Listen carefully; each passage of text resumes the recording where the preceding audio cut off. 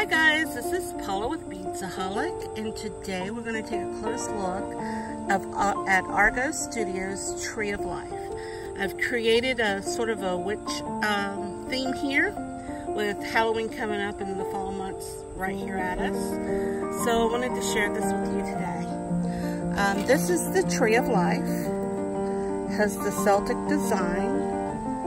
Very beautifully done. It can be worn several different ways, including on a fantasy necklace if you by chance have one of those, either the own one or the one by troll beads. And then there's several out there that are from artesian brands. But it's really beautifully done. Get a good close up here. And after I show you the bracelet, I'll show you the other ways it can be worn, and I'll show it to you on a bangle. There is a hole through the middle here, which will fit, most bracelets, and it'll fit bangles. The hole through the top, if you want to wear it that way, will only fit on a bracelet or on a fantasy necklace.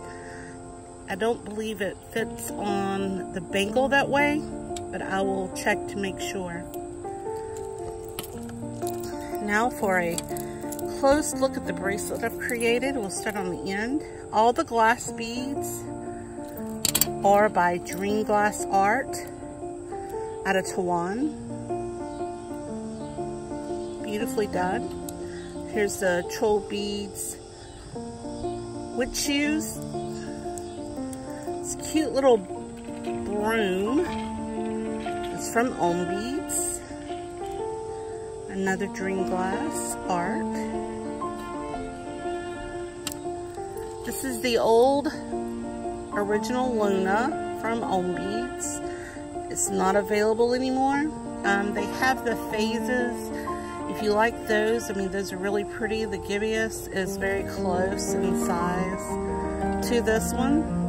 Of course, it's just missing the end because it's the gibbous, and this is the full Luna. Little feather.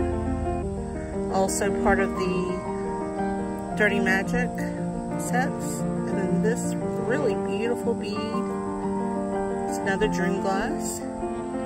See a little bit of sparkle shimmer in the bottom.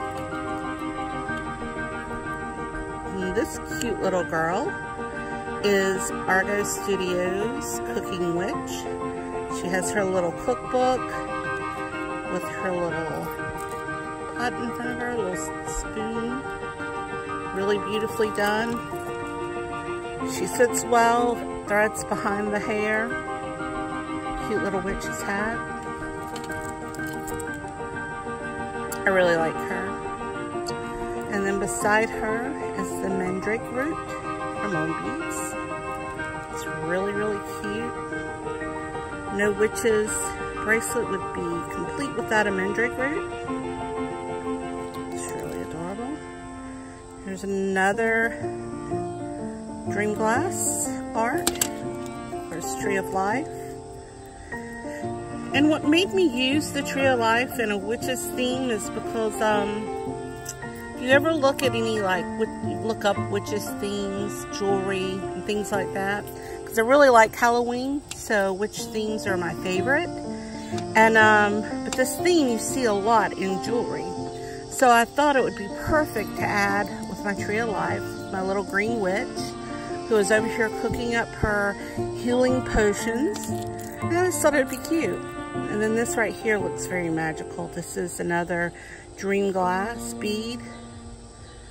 I really love their glass beads. Love their bears. Love the brand. And here, if you don't have this one and you like Halloween, you really need this bead. It's Ohm Beads Dirty Magic. It's a must-have, I think. Another gray shimmery bead from Dream Glass Beads. My little shroom from Ohm Beads. Part of the Dirty Magic collection. The Book of Spells is from Red Belly Frog, and you will see this time of the year a lot from me. because it's one of my favorite beads. I love this bead. I love the little frog foot sticking out the bottom, the little snake going through the front, the eye just kind of reminds me of Hocus Pocus. You know, the little bookmarker detailing on the top. On the back, you've got the witchcraft symbol and a little raven bird. Turn around here, which is really cute. Then we have a little magical gold dust looking glass bead, another one from Dream Glass. And of course this little guy, the magic frog, I'm trying to remember. This was last year's bead of the month for October for Own Beads. He is adorable. Look at him from behind. How cute is this? I just love him. Here's another glass bead from Dream Glass Art. Last but not least is the gypsy crystal ball from Red Belly Frog. And it moves around. It has a nice bell rod through the middle, connects to the bottom, and you can move it around. There's little ring details on the fingers. Look, here it is on the middle. Here it is on the index. Really cute. And the lock I went with was the troll beads, and it's a feathered wing on one side and a bat wing on the other. So let's go ahead and try this bead out on. Let's try not to slide everything everywhere. Oh, let's also look at it so I can show that it threads like this. I'm using my camera to see. As you can see, it threads like this too, so you can wear it either way, which is a really cool design. And if it's sitting on a fantasy necklace, it's going to sit like this. And you can see photos on the blog on beadsaholic.com of this design, of this being on a fantasy necklace with some of the small troll bead stones. But as you can see, it's really pretty. One of my favorite ways to wear it is on the fantasy necklace. Sometimes I just wear this along and with a stopper underneath to hold it up, and kind of wear it like a Y chain, Y necklace. And I think it looks really good that way. You could probably use this one as a splitter. I haven't tried it, but it has the holes in the top, bottom, and sides, so it would work as a splitter. So let's also look at it. I have a couple of beads here from Dream Glass in green that I picked out to put with.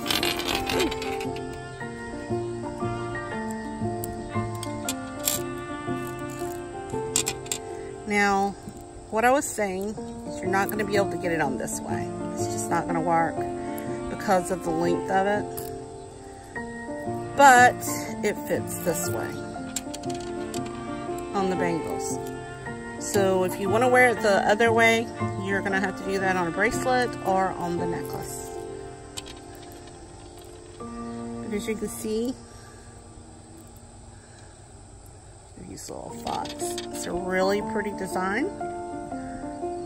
Looks really pretty on the bangle. I chose to twist it. I was thinking more along the lines of roots, because you know you have the roots sometimes twist up. So I thought it would look good on a twisted bangle instead of just a plain bangle.